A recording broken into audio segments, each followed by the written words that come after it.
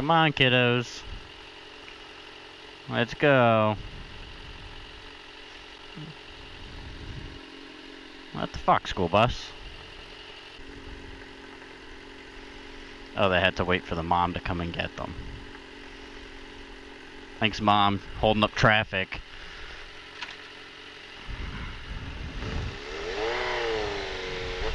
Anyway, have you been on TikTok and you've seen those, like, Am I the Asshole things on Reddit?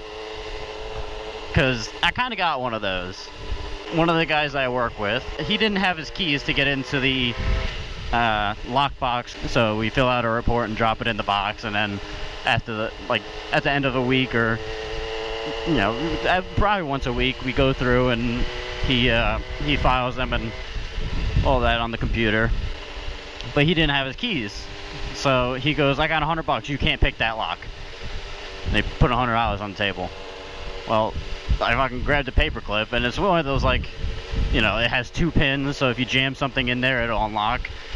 But he didn't know that, so I took a paperclip and I unfolded it, and I jammed it in there.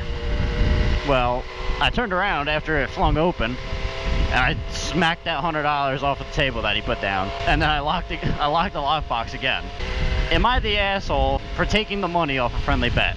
Because some people say that they wouldn't have taken it because it was a joke. Other people are saying that he was going to take it if I made the bet. I felt like I should have gave it back, and then I also felt like, no, you made the bet, you stick to your word. So I was kind of in between, do I give it back, or do I use it to pay my bills, or what do I do? A couple days later, we were joking around, and he's like, no, you won that fair and square, but as a gentleman's rule, you wouldn't have taken the money. But I mean, am I the asshole for taking the money that he put down blatantly on the table, thinking I could never do it? 15 seconds later, I do it. I'm kind of in the middle. I am, but I'm not. Yes, there is the gentleman's rule where you don't actually take it, but at the same time, he put that money down far too quickly to doubt me. Okay, goodbye. Oh, Jesus Christ.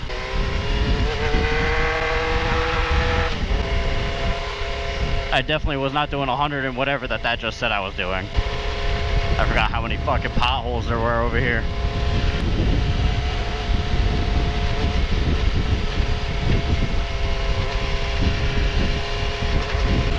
This is one of my favorite roads, just for the view.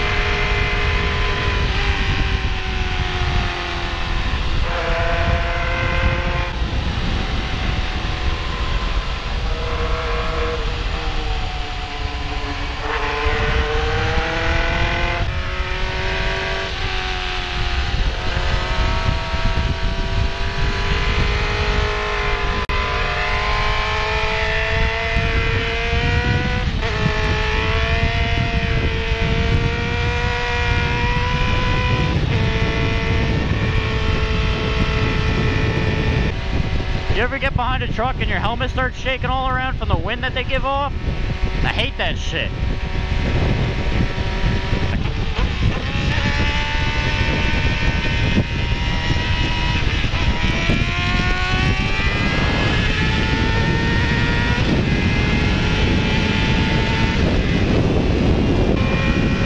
Oh God, I almost killed that chipmunk.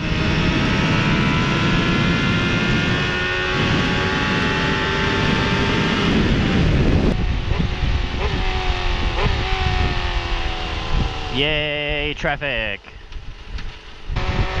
So when you're on the highway and there's like a guardrail or something there, like this, and you pass another biker on the other side of the guardrail, do you wave to them, or is this like the golden rule where, or not golden rule per se, it's the exception? So if there's a guardrail on your way, you don't wave, or a Jersey barrier or something like that, you don't wave.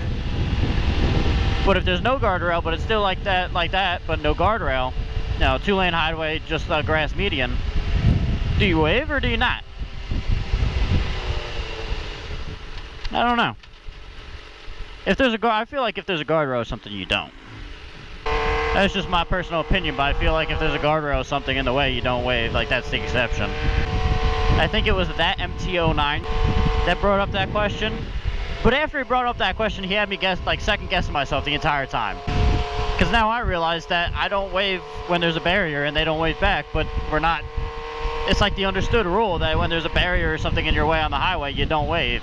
But I'll be on a different road that's just like the highway, but there's no guardrail, and you wave at each other. It's just, I don't understand.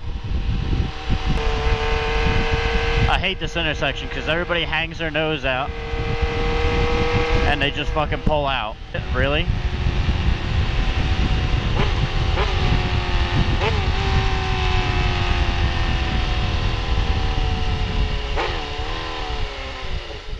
What the fuck?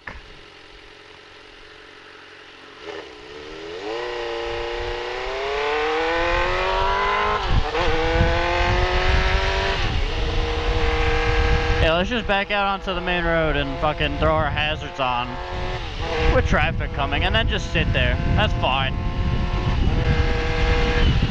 Alright, lady. I want to go home.